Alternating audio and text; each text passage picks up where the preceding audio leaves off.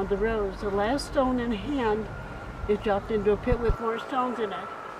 If the player can pick up these stones and continue sowing until the last stone is placed in an empty pit, or the Neomba, then their turn ends. When the players pick stones up, they may change the direction they are sowing in. Oh!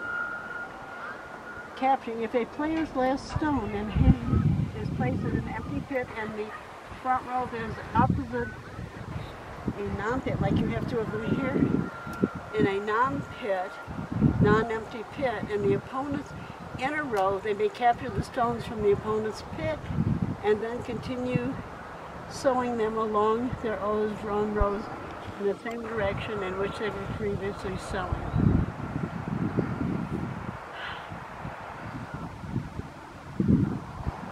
Okay.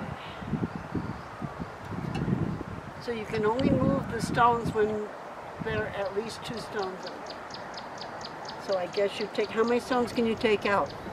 We play. Huh? We don't have time. We ain't playing. All right. I have one of these at home.